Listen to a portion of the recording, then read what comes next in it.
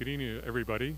Welcome to the 7th talk in the 2024 Winter Speaker Series. Glad to see a nice crowd this evening. My name's Mark Edwards, and I'm going to be the MC tonight.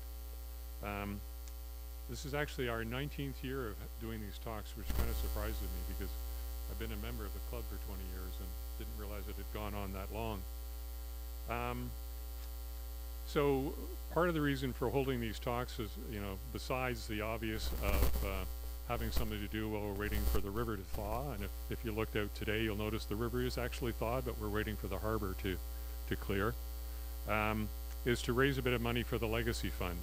So the Legacy Fund basically helps us give money to people that are passionate about sailing and supports activities for youth sailors, able sailing, and disadvantaged youth. So we're hoping to raise about $2,000 this year. We're just over halfway there, and so we're hoping you can make a donation tonight to help us to our goal. And Mark at the back will be walking around with a beer jug asking for your donations.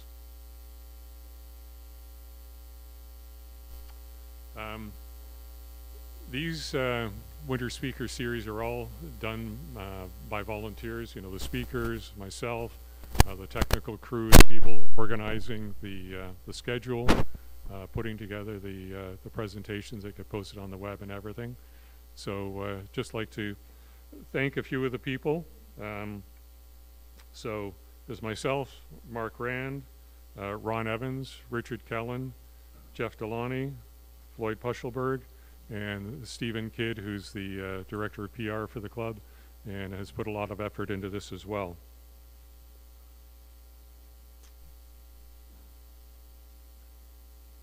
So Ottawa is actually blessed to have a very wide boating community. There's the main clubs of Aylmer, Britannia, Nepean, but there's also the Lac Deschenes, Ottawa New Edinburgh Club, the Rockcliffe Yacht Club, and just show of hands. If you're not from the NSC, can you just raise your hand? Anybody? One from Britannia, I know. No, three visitors tonight. Welcome. Hope you come back.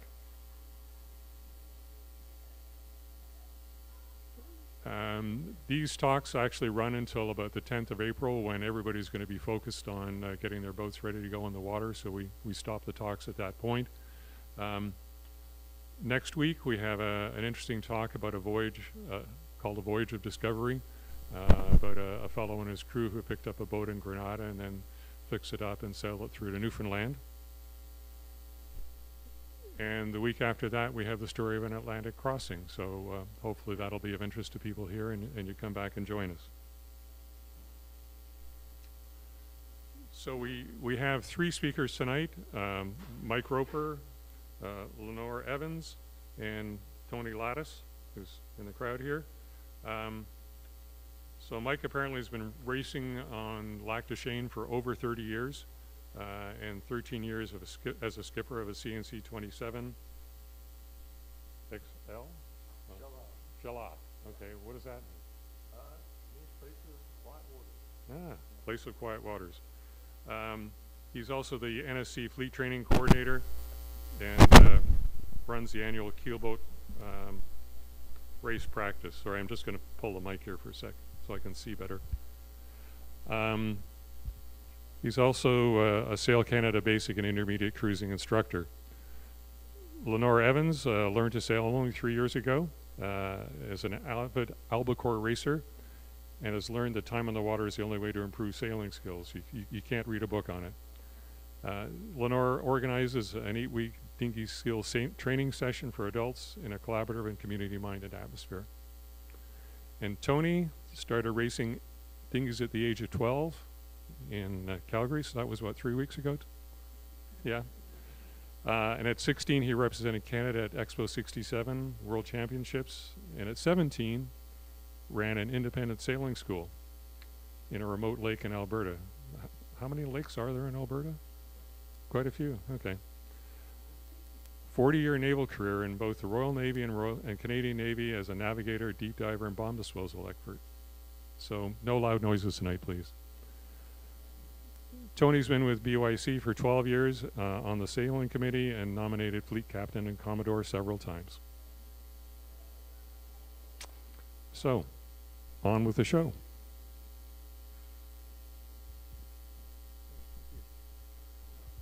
Okay, thank you very much, Mark.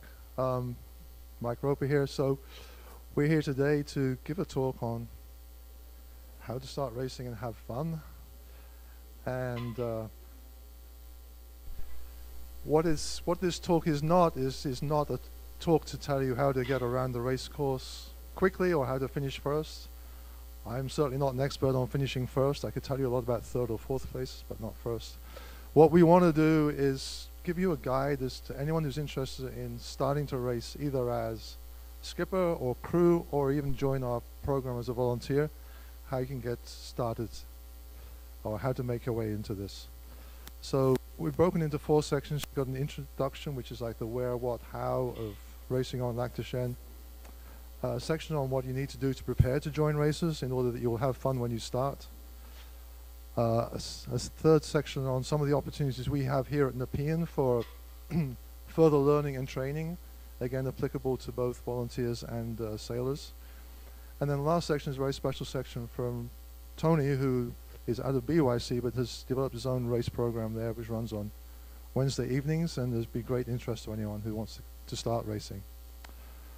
So before we get into the meat of it, I thought it'd be nice if you hear from each of us a little bit why we think sailing is so much fun, why it's good for your mind, body, and soul. So Tony's been doing it the longest of all of us.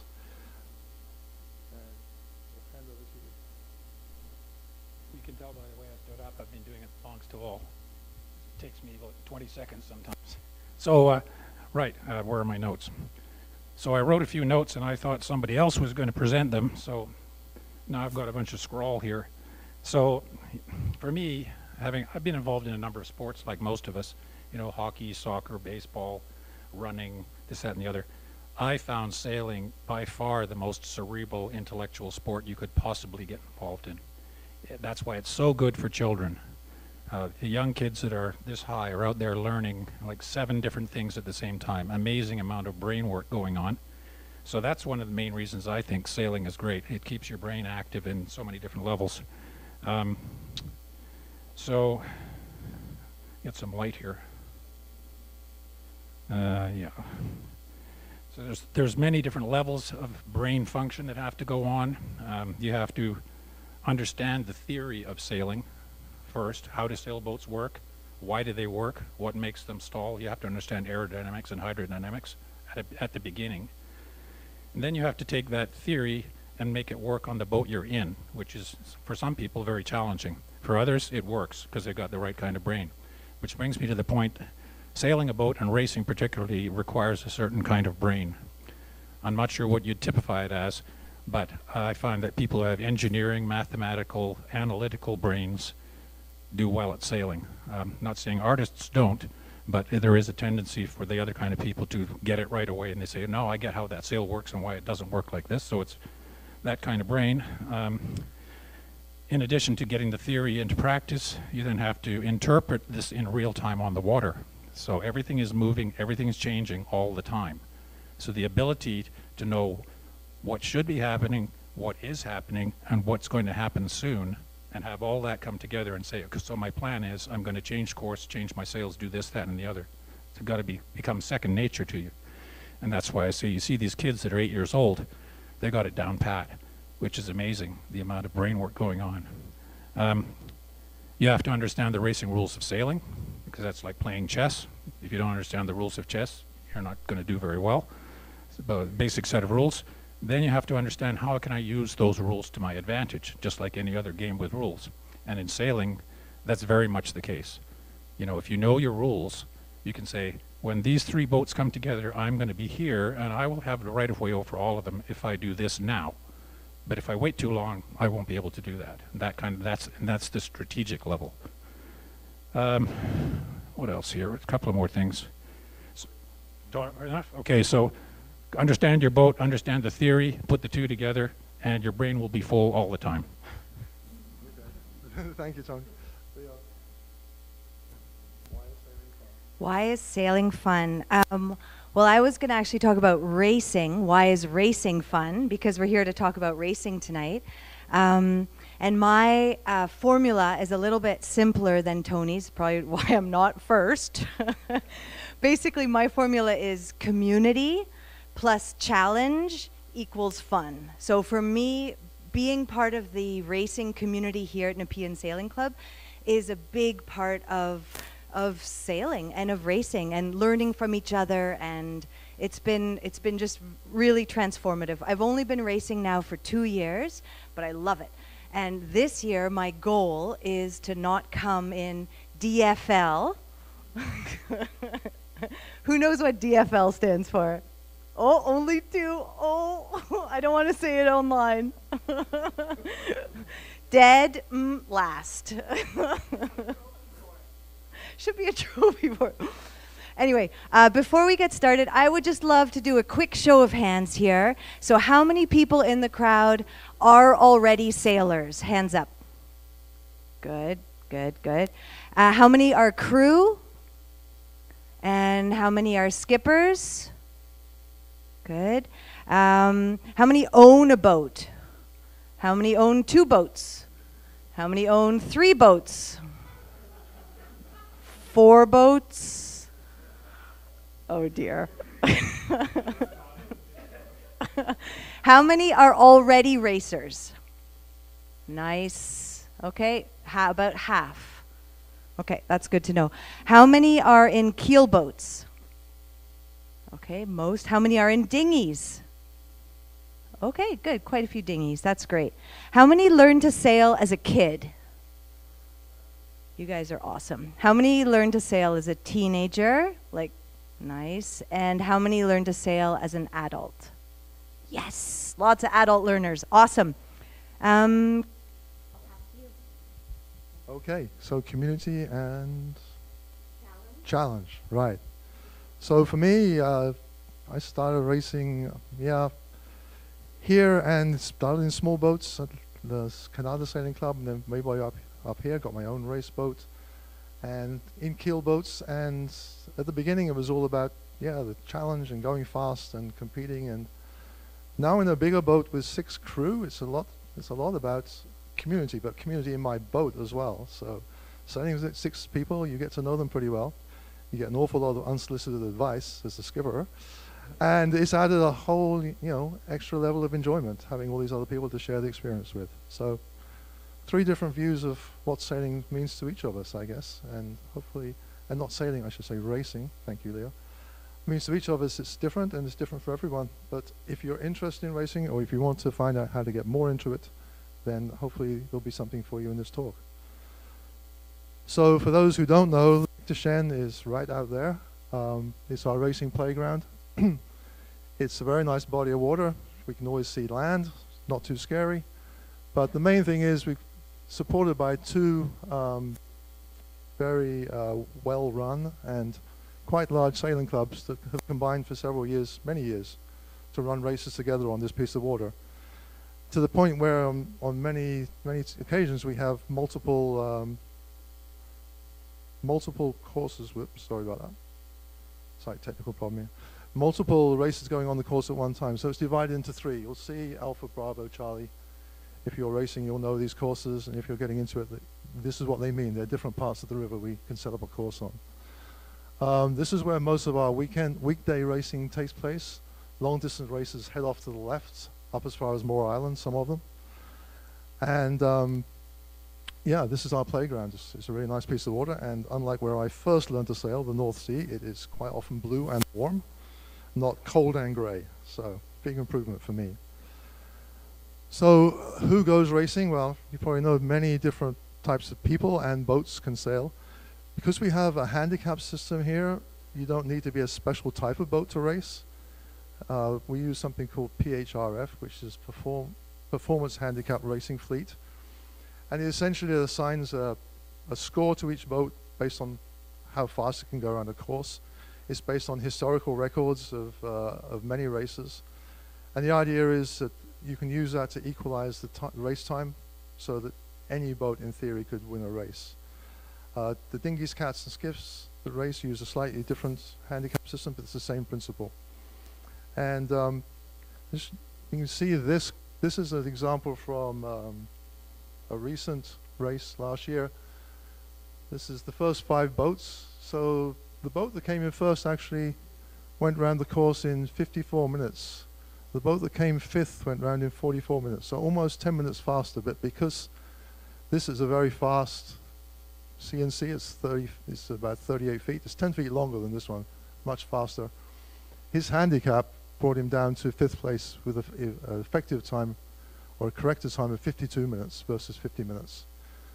The other thing about this is people sometimes think that handicap racing means it's not close and exciting, but if you look at the first 4 boats here, they all finished within 20 seconds of each other in a race that took 45 minutes. So it can be very close racing indeed. Good question. What does one design mean? So these are boats that are strictly controlled in what you can do to them in terms of the hull, the sails, the mast, usually by the manufacturer or a class association. Essentially then all the boats in these classes will go at the same speed. And in this case we don't need to handicap them, and the first one over the line wins. Right now we have 7 classes. We have J22s, 24s and 80s, Vipers, Tans, Sharks, and the CNC 27s. And there's also an option for able sail racers to race their One Design Martin 16s and 2.4 meter boats. They have a chance to race in the Dinghy Summer Series. So, racing opportunities.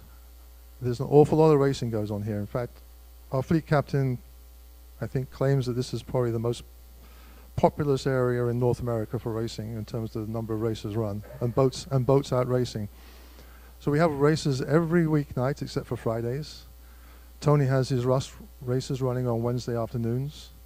We have long distance races nearly every weekend through the summer, and at the beginning and end of the season we have Icebreaker and Frostbite series.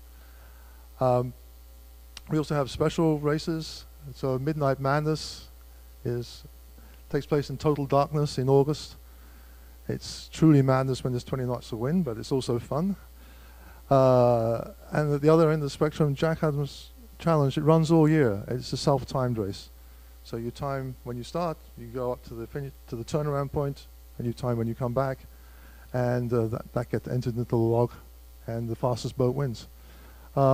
Turkey Trot, all the boats go around chasing the turkey boat at the end of the season. And there's at least 3 weekend regattas run out of Nepean and a similar number at Britannia each year. So that's a lot of racing going on. So for people that are new to racing, either as crew or as skipper, where would you start? Well, women's races, if you're a women's skipper on a women's boat, you have a Monday evening all to yourselves on the river, which is nice. Tony has his Rust series on Wednesday afternoons, which is very accessible for new racers. If you're a dinghy sailor, you're pretty much stuck with all the other dinghy races on Wednesdays, but I hear they're a very nice crew, so they'll look after you.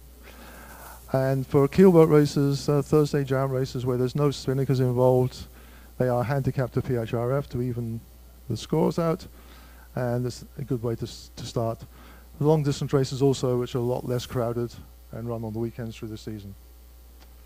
So, for crewing, have to admit, it's not always easy for someone who's come into this club, or BYC has the same issue of finding a boat to race on. The turnover in boats tends to be quite slow. If you find a boat you like to keep racing on it. So how can you get started? The first thing is to be a club member, to be here and talk to people. You can talk to our fleet captain, you can talk to our sailing director, Sean Batten. You can talk to skippers who talk to other skippers who know who needs crew. Really making those contacts is really key to getting in. There's a crew bank, which is like the formal online dating service for crews and skippers. So you can put your resume up on there, and you do need, I think, to be considered by most racers some sailing experience, but something like basic cruising or the equivalent is ideal. And the other key is availability and reliability. So what nights are you available, and can you be there, you know, a reasonable number of times during the year? The other option is for sort of casual pickups. We have a tent here where skippers can find crew can find skippers on the night of a race, because quite often we find someone has to cancel at the last moment. They're sick, or the baby's sick, or something's happened. So those are the options, but I think the main message is you have to talk to people, you have to keep asking, and hopefully you will find a home. Volunteering. So I think Mark mentioned this, but really for racing, we could not race here without the volunteers, particularly in this club. There's so much that goes on behind the scenes other than just showing up with your boat on the start line. So we have a sort of a tax on boats.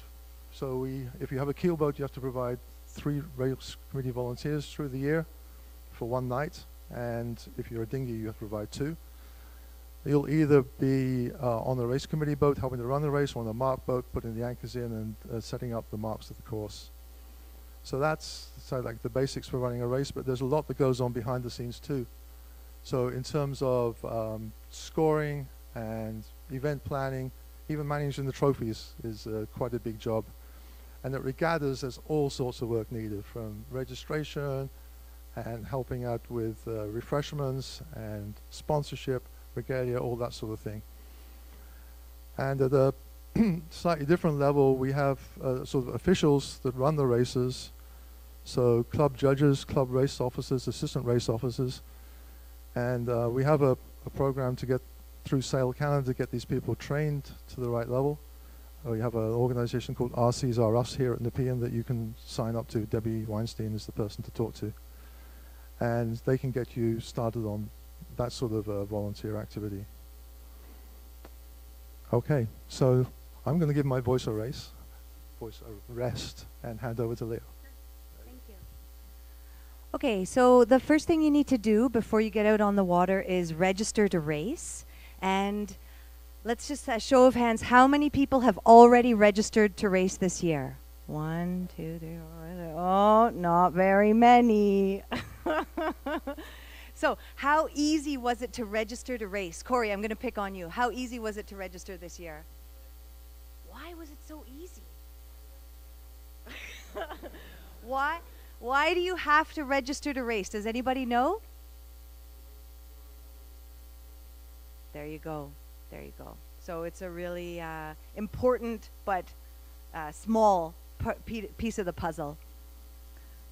I'm not going to talk about the perf certificate because that's a whole other non-dinghy thing that I don't know about. Okay, and Trevor Whitehouse, I think, is the pro on that. No, where do I advance the slide to? Just here? Okay, next one, sailing instructions. Now, have the sailing instructions been posted for 2024? No. Mid to late April. Okay. What will happen in late April? Will everybody go online and read the sailing instructions? Why is it so important to read the sailing instructions? Yeah. That's it. Why else?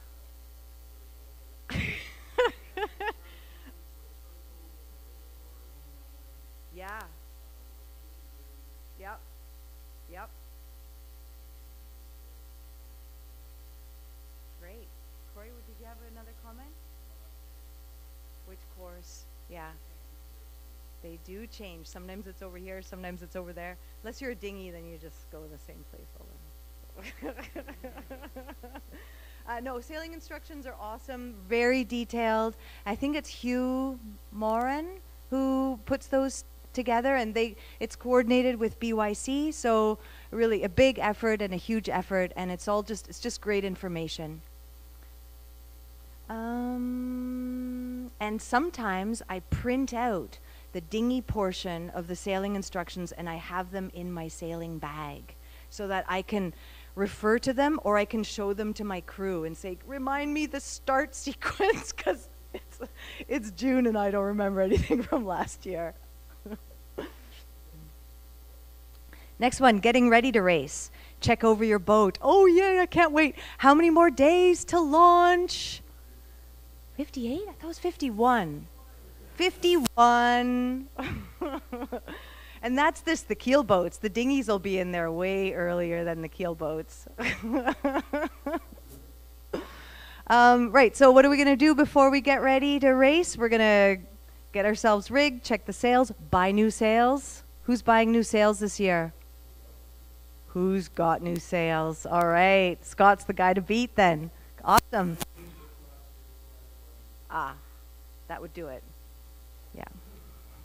A good tip, actually, Elizabeth told me, have a sail savings account, $100 a month. You'll never notice it's gone. And then bang, you got it, new sails. That's my plan for this year. But don't tell Dominic, because I'm going to beat him. What else do we need? Yeah, definitely you want a stopwatch, compass, for knowing what the wind is doing. How does a compass help you know what the wind is doing? Okay, yeah, I haven't gotten that far. I know there's the top thingy. What's that one called again? Windex. That one will tell me which direction the wind is coming from, but the compass? Not on my boat. Keel boat, backstay pennant. Oh yeah, that's important. Sometimes it's a little orange flag. Then then you know which course you're sailing on and which class you're sailing in. And safety equipment, of course. Never leave the dock without it. Great. Getting ready to race. Does anybody have a special word for this? When you go out with your crew for the first time? Shakedown. Yeah. It's good. You put your crew through their paces, make sure they remember all the words, which side's starboard, which side's port. And yeah. Attach the find the missing strings. Yeah. It's an important and lovely part of the process.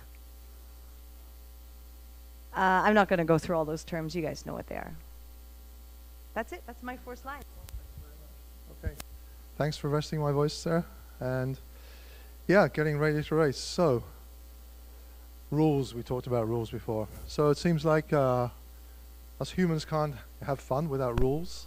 So for racing, our rules are the, racing rules of sailing. I keep doing that. Go away. There we go. The racing rules of sailing. This impressive looking document in the middle of all this mess. So what are they? Well, they're very closely based on the collision regs, which all you people who already sail, who even if you don't race, will know very well. So they're not that different, except in some of the details. And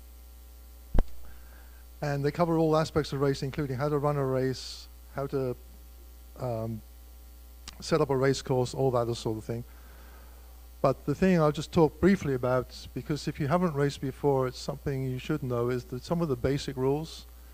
And in the racing rules of sailing, they break them down to these 4 types of categories. So you've got boats that are on opposite tacks. You've got a situation where boats are on the same tack but overlapped. Situation where on the same tack but not overlapped. And you have boats that are actually tacking. So I'm going to go through these not as trying to teach anyone anything, but just to show you that once you understand, these are very similar to anything, the same rules you will use when you're actually out there just cruising and not racing. So, first one, which boat has to keep clear of which boat here? Blue will keep clear. Anyone else, anyone disagree with that? Yeah, and the reason is that blue is with the wind coming down the picture from the top there. Blue is the port tack boat and yellow is starboard. So if they carry on their way, they will meet. This is what we're trying to avoid, is boats meeting. So he can tack away like that and keep clear of the other boat. What does the yellow boat shout, not stop? What does the yellow boat shout?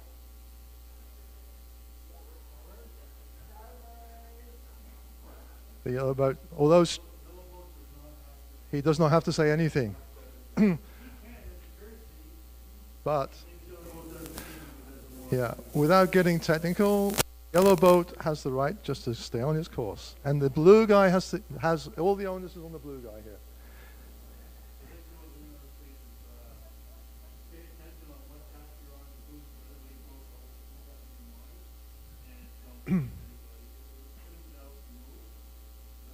That's right. But the key is the yellow boat, the right-of-way boat, should continue on their way without having to change course. If the blue boat tacks too close to him here and he has to zigzag around him, then that's a problem. The other thing the blue boat can do, if he doesn't want to go this way up the course, he can just sail behind the other boat. Just bear away and sail behind. So, well, if they don't see you, yes, yeah, but it's not an obligation, no.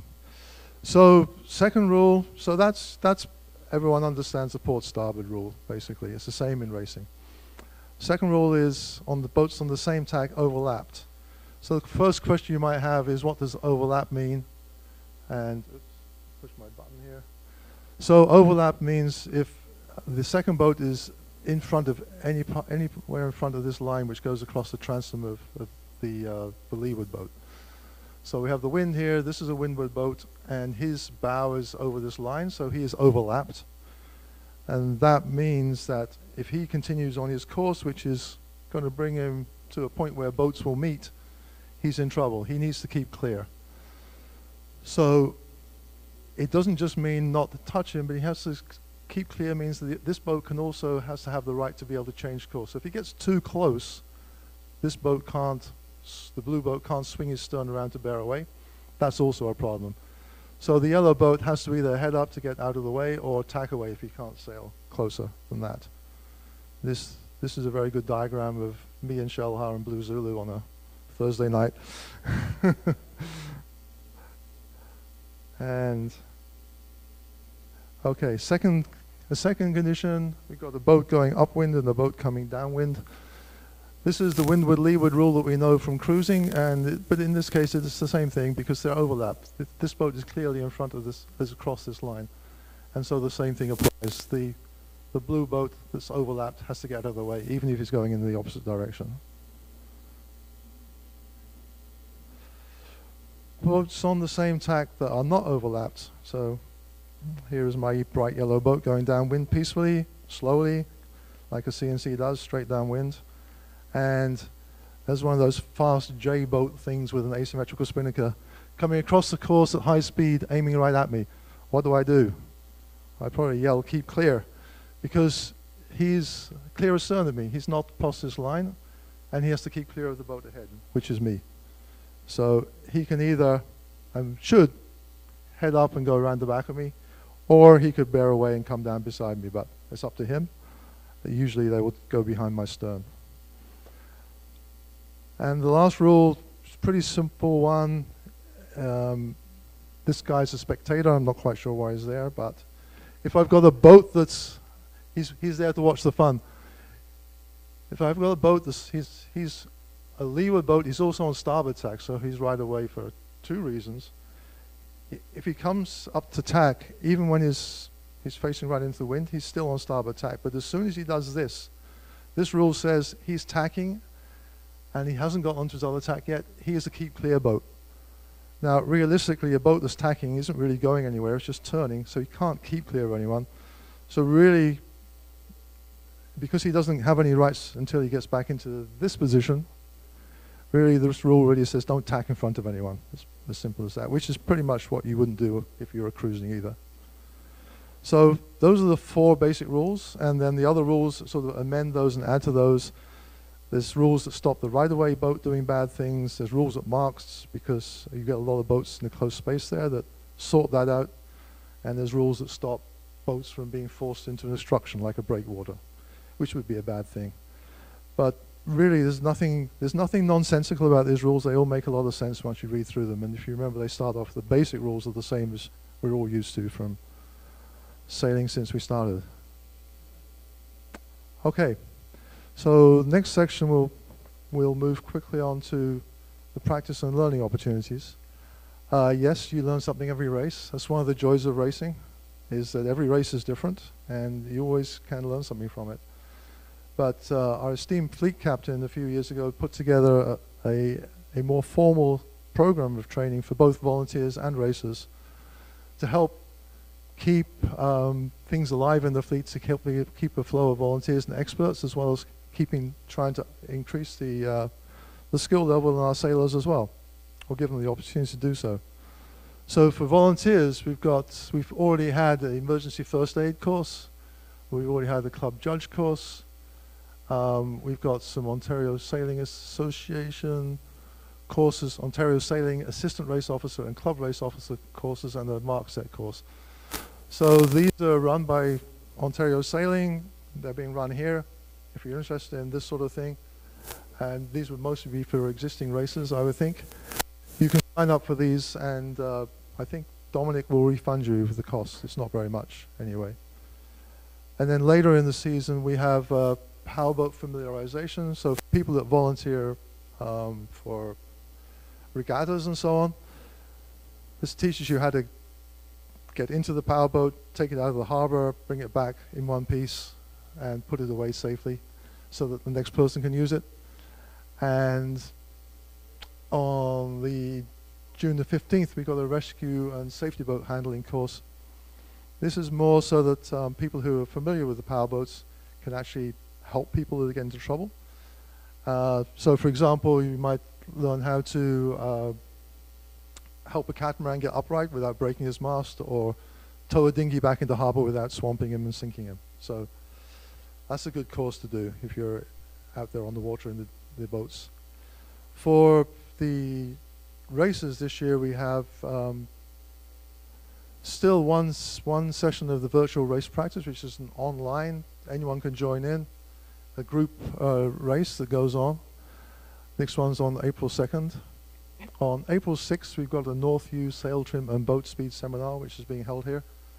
The early bird registration for that is over, but I think Nepean members at least, because we're hosting it, will get a 15% discount up until the start date. On May 17th, 24th, and 31st, we have keelboat race practice, which I'll talk about later. And then also in May, we have dinghy race practice, which is new this year, which Leonore is running. And then also for the dinghies, we have two courses, one in July and one in August, 4-week course for dinghy skills improvement, just to help dinghy sailors become better dinghy sailors. And with that, I think I hand over to you. Okay, so as I said, I've only been sailing about 3 years. So when I did the Can Sail 2 course, I then pretty much blindly bought an albacore because I just loved it so much. And as I've learned, the only way to get better is time on the water, which is why I've started organizing training courses for other people and myself so that I can participate, get time on the water, and get like repetition so that I get to be a better sailor. These pictures are actually the one on the right, that was like our first ever outing in the albacore, so that was pretty fun. That's my son there. And then this is an old laser we've got at the cottage, and with my daughter and a friend. That picture's actually not very truthful because my daughter was the one who was helming most of the time, and I was just the weight, trying to keep the boat flat. Yeah, so with that, next one, yeah. So with racing, so my kids have all learned to sail. They've got their 4, 5, and I saw, like Tony mentioned, how much it helps them become like more confident, more skilled. They're outside all the time. They're being physical. And I was going along as a volunteer, helping on safety boat and stuff like that, which was fun and great and being part of the community. But really what I wanted to learn was I wanted to learn how to actually sail and race. And just seeing how much confidence it gave my kids, and like doing knots and like 3D stuff you don't learn in school, right? So summer's just been a great opportunity for them to have this very physical experience, but also, like Tony mentioned, like a very tough mental experience. in all sorts of conditions. Gotta say, this here is my 13-year-old. Look at her. She's helming. She's a rock star. Yeah, she's going to be on the race team again this summer. So I'm just so proud of her, and we're just so fortunate that we got her into sailing. I'm just trying to keep up. I've only got level 2. So here we are at Fanfare a couple years ago. So this is an albacore. As you can see, there's a skipper and a crew person. And one of the things that Mike's been running for a couple of years now is the keelboat race practice. And really what it is, it's about practicing starting. And so I think it was last fall, I said, oh, how come dinghies don't have that? And Mike said, why don't you organize it? So I am organizing it. And really, it's an opportunity for anybody to come out in a dinghy. Ideally, it's a bring your own dinghy kind of situation. And it's practicing those starts. And we've got volunteers from the dinghy yard who are going to help set us up. And yeah, practice starting, because that's such a real important part of every race. If you can start well, then your race is already looking much better than if you're starting at the back. So that's a new program that we're going to start. May 31st will be the first one, and yeah, it's going to be free, but bring your own dinghy is the model right now. And then, so last year we ran 8 dinghy skills courses. So these are held on Fridays. Oh, the dinghy starts are also going to be on Fridays. So as we heard, there's racing pretty much every other night of the week. So Fridays were the one night of the week that were available. And so this one, again, is about getting those adult learners who have, say, they've passed their Can Sail 2, but they want more time on the water. And so these are held mostly in the 420 boats, which are the boats that the kids race in. And we haven't got registration up yet. That'll be up by May. There will be volunteers assisting, and if there's any experienced racers in the crowd, we'll be looking for volunteers with that. So last year, I think we were about 8 420 boats, plus volunteers who came out in their dinghies. So it was like 1 or 2 albacores. Yeah, and then it's an opportunity. You can like climb in with a volunteer and you can mix it up. Anyway, it's just like another avenue to get, for adults to get more time on the water in dinghies.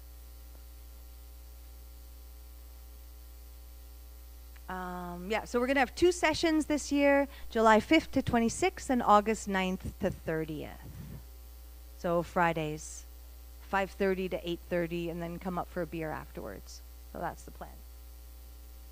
And last slide.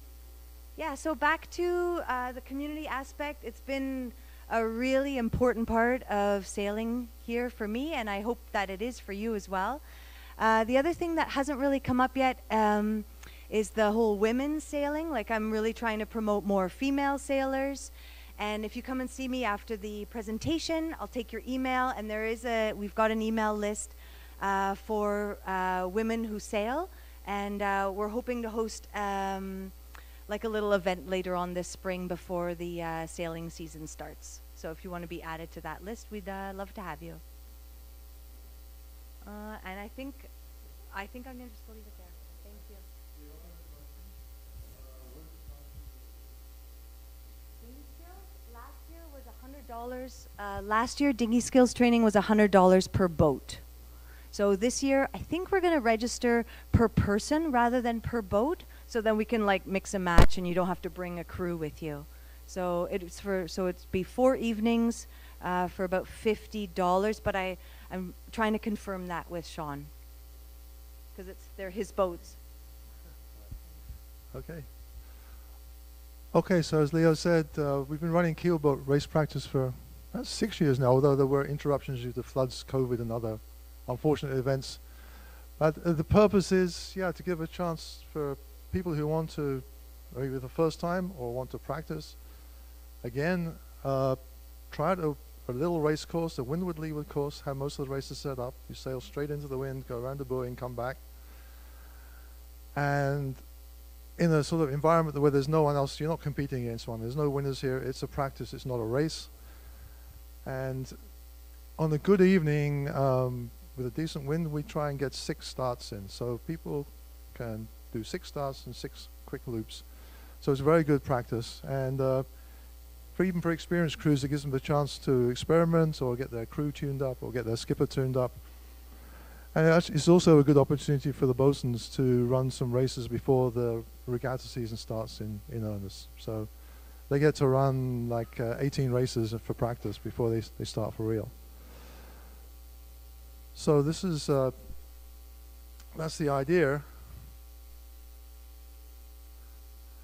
And as Leo also mentioned, a big part of it is to try and take away the worries people have about starting. Starting is a kind of the most hectic time on the race course probably. A lot of boats milling around, not having anywhere particular to go until the race starts.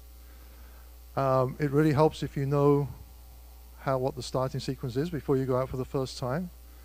And so you should know that most of the races, it's a 5-minute sequence, and the sequence is signaled by flags. So you have a chance to get ready for the start by observing these flags. There are other flags used to signal recalls and changes of course, all sorts of other things that can happen. You can buy a sticky with all those flags on it and stick it somewhere on your boat so that if you don't know what it is, you say, well, what's green and red dots mean? Oh yeah, okay, go home, right, got it. So just to give you a quick rundown if you're not familiar, we have, before the start sequence, the race committee boat will have a flag on it showing it's ready, it's anchored, hopefully not drifting around, and there's a course flag. In this case, it's the T flag. That's that color, and each time the flag changes, there's a sound signal made. But the actual timing is determined by the flags, not the sound signal. So 5 minutes before the start, the class flag goes up. So here I've got a number 1 flag. And then 4 minutes, there's a preparatory flag goes up. So if you miss the 5 minute, you can get your timing off the 4 minutes. Just change your countdown to 4 minutes. And then 1 minute before the start, that flag goes down. And then at the start, the class flag is lowered, and everyone starts to cross the start line. And it's as simple as that. Just a couple of flags, and that's the order they're in. And if you know that, at least you'll know what everyone is doing. When they all start heading towards the start line, oh yes, because the prep flag went down. They're going to start in a minute. And that helps reduce some of the confusion. And that's pretty much the end of our 101 introduction from the PN and BY, the stuff that's organized by the clubs. So I'm going to ask Tony to let us to come in and tell us now about a race which he's organized himself. It's completely different. And now for something completely different. I can say it. I've always wanted to say that. And now for something completely different.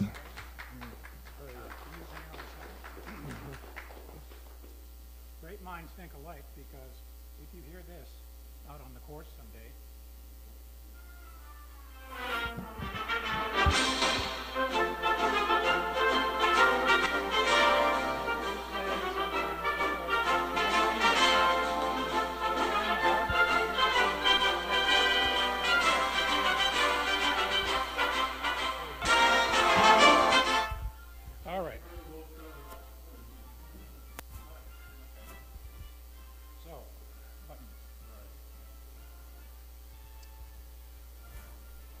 So I want you to first understand the conception of rust, which is apparently unique in the entire world, but works very well.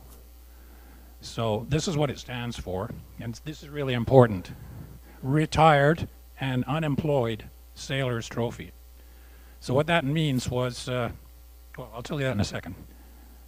This is our 7th season, and the fleet has been expanding continuously every year. It is now the largest racing fleet out here, except for the special regattas, which are international or national. But on a weekly or daily, weekly basis, it's the largest fleet by far. It's definitely a lot of fun. You can choose what to compare it with. And a very friendly social group. And I'll mention more about how we get together as a social group.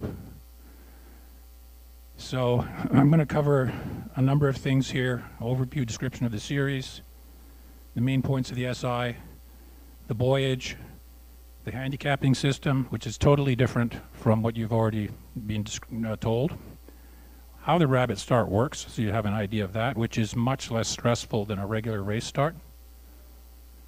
A particular point for BYC is the narrow channel, small boat, big boat interaction. I don't know if you have that problem here with juniors in dinghies and then keel boats passing them and all that kind of stuff. It's just something to bear in mind, and it's in the SI. How we abandon races, which does happen from time to time, and how you finish and score. And aid memoir, like was mentioned earlier, a very good idea to cut out or photocopy 2 or 3 of the pages and stick them in plastic and have them in your boat. Once you've done it a few times, it'll be no problem, but the first few times you might get confused. And then the famous Rust Cup trophy, which you'll see later on. So, conception of the race. This is important how the whole thing was designed. So I just want to mention that it was invented in here by me walking around. I was currently racing, and in the afternoons I would meet all these obviously retired skippers, male and female, wandering around with nothing to do. So I'd say, what have you been doing? They said, well, I was working on the boat. Are you racing tonight? No, I don't do that anymore. Because these were people in their 60s and 70s, and they said, I did that for years, I'm not doing it. So what are you going to do now? Well, I'm going to go to the club and have a beer. So I thought, well, these people are all racers, they've all got boats, and they've got nothing to do. So I thought, there's a gap here somewhere. Then, about a week later, I was out racing, I was sailing by myself in a Blue Nose, which is a small keel boat, and I met a guy in a fin dinghy. And we were already friends. A young guy in a fin dinghy, he's probably like 20 years old, and there's me, 67. He just yells over and say, hey, want to race? And I said, sure. Where? That mark there, then that mark there, and then come back here. So we did. And I thought, why can't that happen in real life? Well, dinghies don't have the same handicap system, blah, blah, blah, so it's physically impossible. There is no system to accommodate it. So that's what I created, a system where a shark can sail against a fin dinghy and sail against a 50-foot keel boat, and they can all be in the same race, and they can all get handicapped fairly and compete directly against each other, which is why it's the biggest fleet, because everybody can join in. So the factors which made it more popular is the whole thing is run by volunteers. There's no staff whatsoever to do anything. The marks are already there. There's no race committee. The marks are laid by volunteers for the whole season. And we run socials and various other things. It's all like we bring our own food. We have potlucks. We don't require any support from the club whatsoever. And that makes it more enjoyable because the volunteers are the people you're actually racing with, and it's very much a team spirit thing. The handicap, that's National Handicap for Cruisers. That's what the NHC stands for. It was invented by the Royal Yachting Association, I want to guess like maybe 15 or longer years ago. It's been used for racing for cruisers, and the point about that is most cruisers are not a class boat. Everyone is different. Somebody's got a special foresail, somebody's got a special tall mast, somebody's got something else. You take some basic specs off them and you can handicap them, and they can have a race and race fairly. So that concept is what I adopted. Regular social gatherings, no club required resources, makes it very easy, no burden on the club whatsoever. So in the SI, which is on the BYC website, you're going to have it on your website, I think, or the link. You definitely need to read up on it because it is not like a typical race. It's open to everybody and everything, as I mentioned. It does follow the racing rules of sailing, so once you've learned those, there's a few exceptions, very small exceptions, like you saw the countdown of the signals and the flags. That doesn't apply. So there's signals of 2 blasts and 3 blasts, which means postponement and abandonment in a normal race. In this one, it means 2 minutes and 3 minutes. So it's a 5-minute 4, 3, 2, 1 countdown, which makes it very simple for people too. They don't have to read flags. They just hear 4, and they look at their watch and say 4 minutes to go. So there are minor departures, and they're all pointed out in the SIs. So I've already mentioned that. Zero resource, I've mentioned that. This may be a problem for you. In BYC, it's definitely a problem because Wednesday afternoon, the club is jam-packed with kids in dinghies. And that's when we all head out of the harbor in the big boats. So we tell the big boats, you don't have right of way. You let the kids go where they want. Abandonment, well, essentially the thing is once the race is started, there's no one in charge. Okay, the person who started the race is the rabbit boat, becomes another racer. So then you're pretty much left to your own devices. if the rabbit boat sees a monster storm coming unexpectedly, they might try and pass the word by VHF and say, we're packing it in, we recommend you do. But every skipper can make their own decision, and that's what the racing rules say. It's your call. Start areas, I'll mention that with the chart later on, but they're almost always at P, Q, or S, so this end of the lake. So you know, you don't have to sail far. If you happen to be late and you're going over to the far side to get to Q mark on the Quebec shore, you can get in the radio and say, hey, wait for me, and you'll be waited for, okay? We've done it many times. Somebody's out there had a problem and they say we're coming, or we can see them coming. We just announced 10-minute delay and nobody complains about it. So that's what I say. We want to get everybody who can get there going. The rabbit start I'm going to talk about. The Olympic Circle is what we use and any others available. The courses are not preset. So that's part of the fun is nobody knows where they're going to go when they get out there. They don't know how long the course is and which way it's going to go around. But it really does work. So that's part of the thrill for some of them. And you record yourself to the Rust Cup score. It's all in the SI. It's a very generous race series. So in a good year, we might have 19 races. You can drop 6 or 7 of those. So you can not even show up 7 times and still win, basically, which is nice. And that's because it includes the unemployed, which is people who are otherwise maybe working, but they've taken the summer, you know, they can work their schedule around it, so they've got an afternoon off or something. That's like Ross Ernst did that. He was able to race for an entire season, even though he was working full time, because he fixed his work schedule. I'll talk briefly about the handicap and prizes and awards. That's everything I'm going to cover. So there's the yellow circle. You're all familiar with that. And here's the 3 start areas. Depending on, that covers every wind direction possible, north, south, east, west. You can figure it out. As soon as you go up and say, oh, it's a south wind, well, then we're going to be down here. So you know you're going to have to sail across the lake. Now, don't let the next slide blow your mind, but wait for it. So, what this is really, there's only one point being made here, is the course could be any possible shape. And the other point is, you don't know whether you're going port or starboard around because both are allowed in this race series. So normal racing, it's port around every mark. In this race, to make a good course shape, you can go port or starboard, okay? And I think I have a pointer somewhere. In this case, here's the BYC Flagstaff, there's S mark, which is normally where almost all starts occur here. So there's the actual start line that day, and the first mark is at P, so obviously that's a starboard rounding, not a port rounding, because the next mark is C up here. And the easy thing to think about is this course is a string, and that's exactly the same as the racing rules say. If you can pull a string around all the marks, then you've done the course. So the only question comes where maybe a mark here, you might say, I'm going to go this way around instead of this way around. Well, if you pull the string, one of them is looping the mark and the other one is just going around it. That's been a problem for some racers. So we end up with 2 boats coming from port and starboard at the mark saying, I'm going around the mark the right way.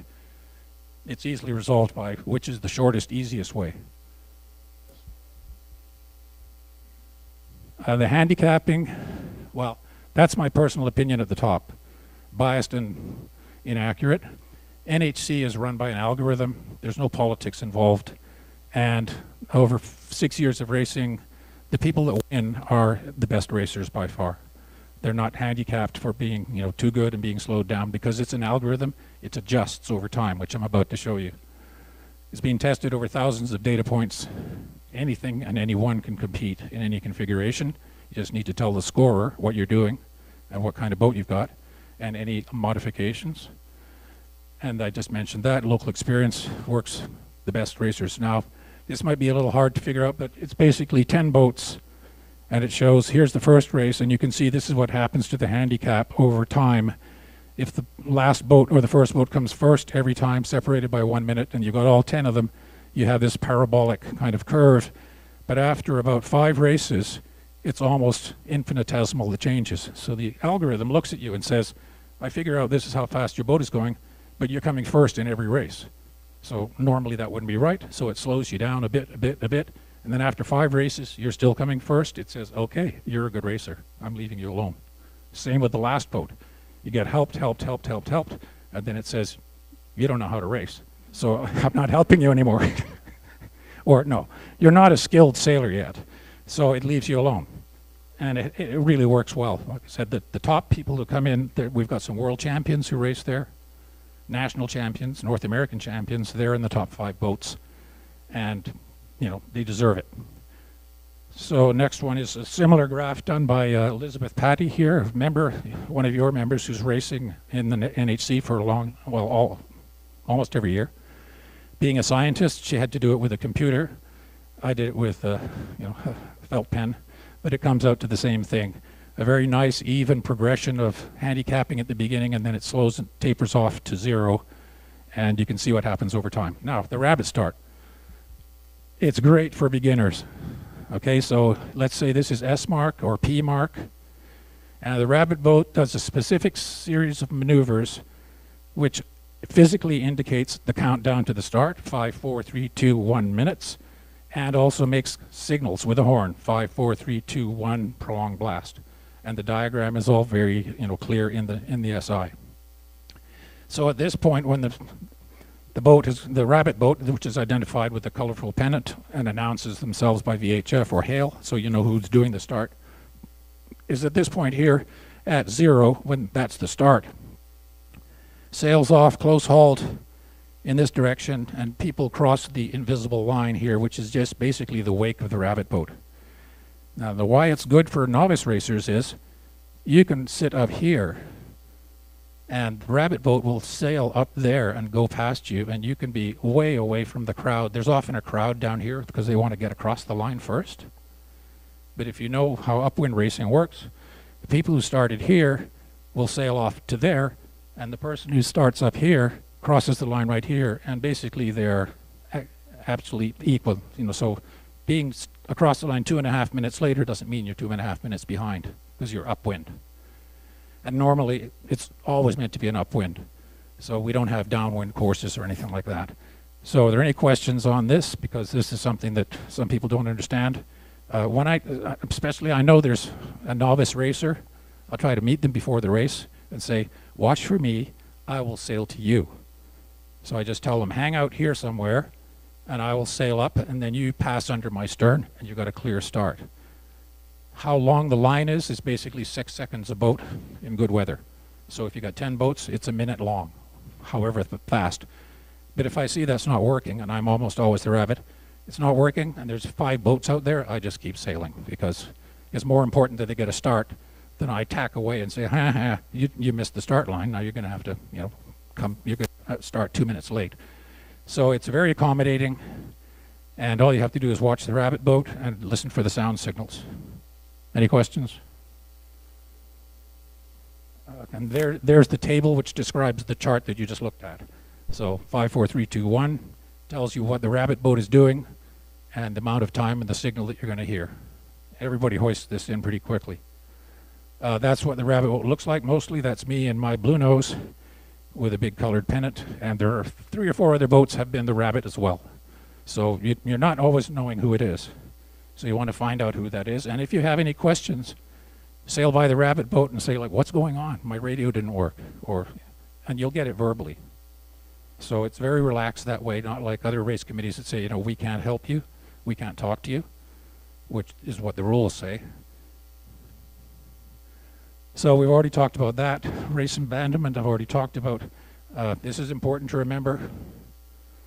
Once the rabbit boat has turned and joined the race, they're just another racer. And before they do that, they have right-of-way over all boats. So don't mess with the rabbit, okay? Because that can cause real problems, because sometimes there's a lot of congested maneuvering a minute before the start. So rabbit boat has right-of-way, and the rabbit might attempt to change or do something, but normally is unable to, and that's already been mentioned. How do you finish and score? There it is. There's a 1400 time check. That's 1400. Okay, no matter what your watch says, that's 1400. So if you're 1401, you need to make an adjustment. You time your whole race. Good thing to have race cues. Does anybody know what race cues is? Anybody? It's a free phone app that works really well normally. You just turn it on before the race, and it will show you your entire course. And if you forget to take your time, you can just play it back at home, and it says, oh yeah, I finished at 14:03, not 14:04. So it's free, it's easy to use. But if you do remember, you write it down, you send an email to the scorer, and that's all you have to do. There's some other nice things, like if you can say who's around you at the time you finished, but that's not essential. But it's an honor system. You know, the whole this whole process is an honor system. People are trying to work it out between each other, and you report your own time. And if you cheat, there's a good chance somebody's going to notice. If you say, I finished 1 minute before, somebody is going to say, no, they were behind me, and I finished at this time. That has happened, but it's usually a mistake. So that's that.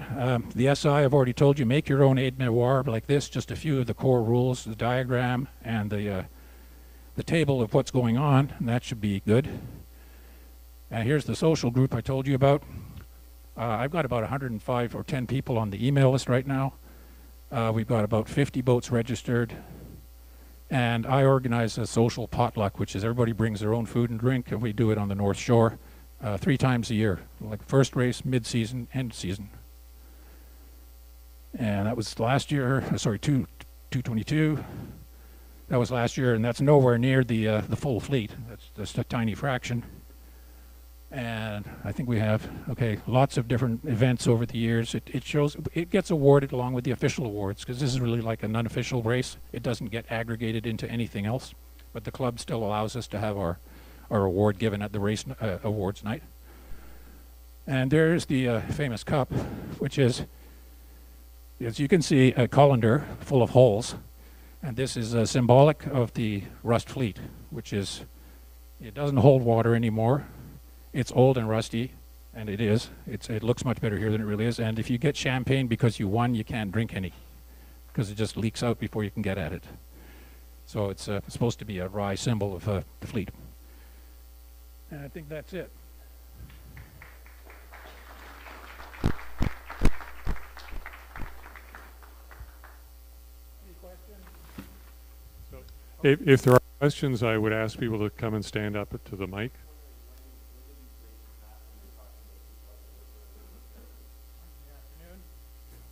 Wednesday afternoon, the time is, the 5 minutes is at 14:15, start 14:20, and a 1400 time check.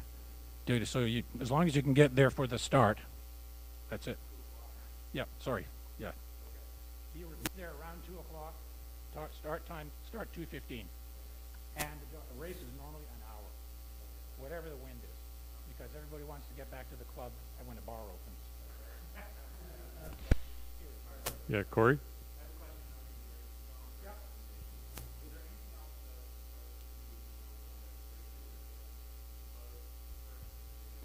You don't need a certificate, so if you just want to race this, it's free. We calculate the handicap, or Kirk, who has been a handicapper for years, he does the thing. You just need to tell him, here's my boat, here's my sail number, and this is all listed in the SI. Provide him the following 5 pieces of information, and you're in. So you don't need to say anything after that. You just report your score, your time, and you get scored. We will observe, I and others will observe if you're out there. And if you don't report, quite often I'll send you an email saying, hey, I saw you were racing, you didn't report, do you want to? Okay, so we're helping out as best we can. And to help Tony out more, we added it to the NSC online race registration as well. Right. So that he'll get, for those here, you can use that, or you can do it directly through Tony. Exactly. So if you register for racing at your club, on our forms there's just a box that says Rust. You can just tick it. But if you're registered for racing, you're registered for Rust. Okay, so you don't have to do any more work, and it doesn't cost you anything. Okay. Oh, another? Sure. I had a question about going from cruising to dinghies. Yep. Because I've done cruising for quite a while, and I've got used to staying dry. but I'd like the idea of the dinghy thing. So I wonder if there's some more color people could. Anybody's done that? Gone from cruising to dinghy sail to dinghy racing, Well, and what to expect? Like when you were bringing that up, I was thinking, oh well. yeah, the first thing. How cold is the water? Do I need a wetsuit?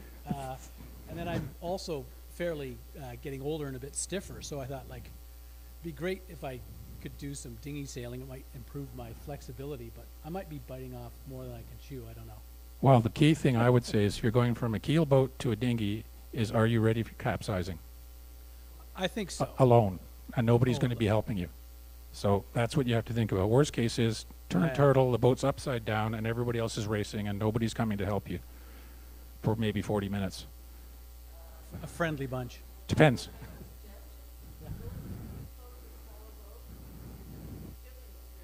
Yeah. Right.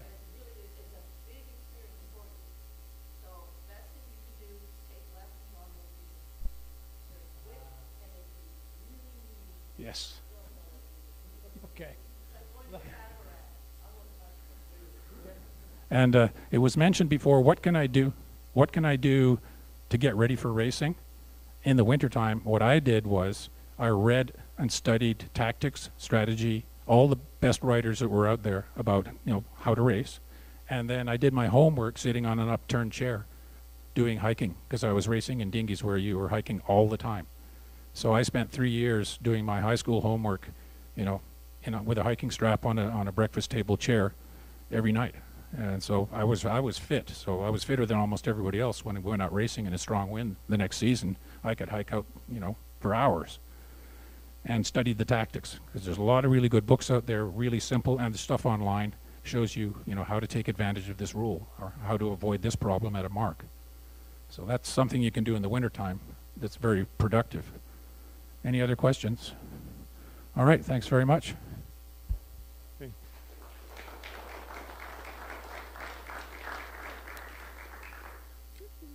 So again, I'd like to express our thanks to Mike, Leo, and Tony. We have a small gift for you here for later when we're all done. A reminder that next week the talk is on a voyage of discovery, Grenada to Newfoundland, with Pete Antoniti and crew. And thanks everybody for showing up tonight. It's a good crew and good crowd, and thanks, and hope to see you next week. Good night.